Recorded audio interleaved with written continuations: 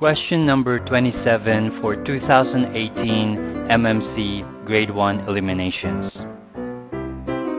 Hey guys, for more Mtap tips, don't forget to subscribe and click on the bell icon so you'll get notifications when we upload new videos. The figure shown is made of 3 squares, each with a side of 1 centimeter. 2 such figures have been used to make a rectangle. How many centimeters is its perimeter?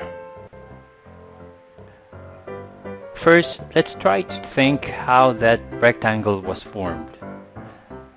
So let's try to draw again the figure that was shown in the problem, and we make 2 of them. And then let's try to rotate this second figure like this. And when we combine them, we'll have this figure, which is now a rectangle. And it was mentioned in the problem that each side of the box has a measurement of 1 centimeter. So we'll put this. And on the top, there's also 1 centimeter on each side of a box. And there are 3 of them. So we'll have 3 times of 1 centimeter.